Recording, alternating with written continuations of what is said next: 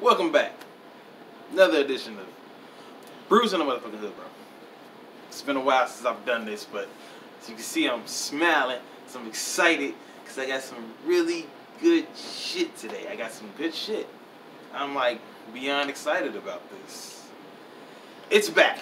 It's a beer that's very hard to find when it drops. Comes out around the beginning of the year. Probably lasts in the market for a good 4 days, and then it's gone again. And if you're a beer drinker, you know about it. It's the motherfucking Hopslam, bitch. By Bales. The good shit. This is the good shit right here. I'm going to tell you this. You probably ain't going to never just run into this one. But if you ever see this can, buy it. These motherfuckers are $20 for a 6-pack. I got the box. It come in a box. That's how dope this shit is. It's Hopslam, man. Oh man, it's so good. But this is they make it different every year, so I'm drinking something different. I haven't had it since 2017, so let's get into it. On Untappd, right now it's averaging a 4.6. But right now the info I have up here is for the 2017.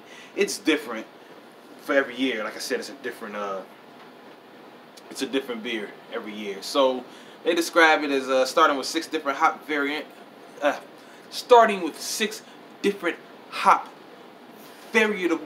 I can't read that word right now. I can't see.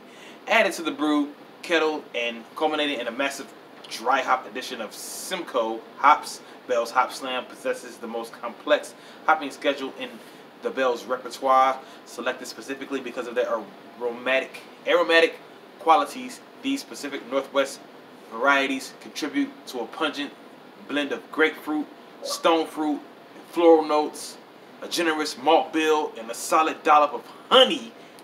What I love about this beer. Provide just enough body to keep the balance in check, resulting in a remarkably drinkable rendition of a double IPA style. This is a double IPA. This is 10% alcohol. This ain't shit to play with, dog. It's that good shit, bro. You know I gotta get into the can design because I love this can. I love this. You don't see this color a lot anywhere. You definitely don't see it in beer a lot. So, like, I really like this can. I like how the guys, like, getting slammed by the hops. Like, legit slammed by the hops. I think that's dope. I love this can. I want to get into drinking this beer. I'm so happy that I have this beer in my possession. The pour.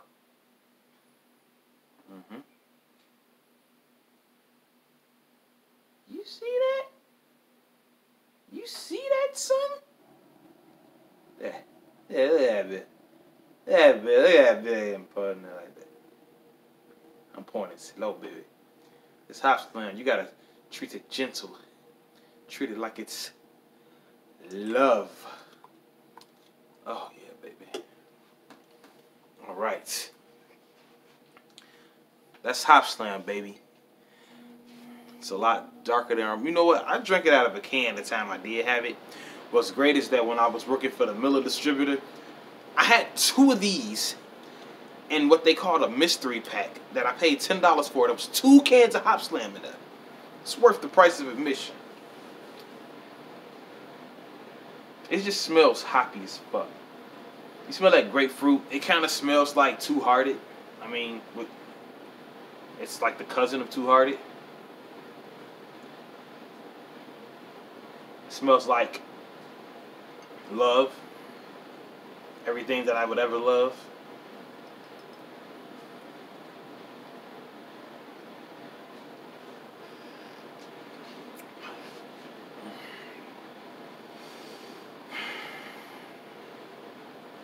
Wait.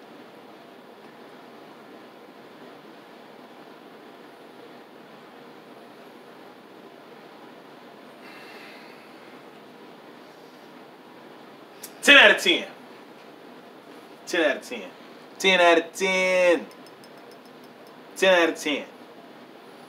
This is Hopslam. This is God beer. Okay? If you ever turn this beer down for a Miller Lite, I will find you, and I will kill you. And then I will drown your dead body in Miller Lite. You ever turn this beer down for anything? You're stupid. Go get it. Bell's Hopslam. It's probably already gone. Out the market. 10 out of 10. Get you some. I'll catch y'all next time. Brews in the motherfucking hood, bro.